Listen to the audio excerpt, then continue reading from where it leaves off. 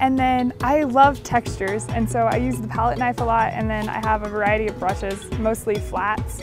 And then I'll use painter's brushes and key fobs and whatever to make the texture. This piece is pretty representative of the textures that I just get lost in. I was in a plein air competition with one of my friends, and it was really smoky like today, and so we had a lot of time that we couldn't paint at all, and then randomly the sun would come out and it was just like a scorcher. And this day it was really hot and no one wanted to be outside at all.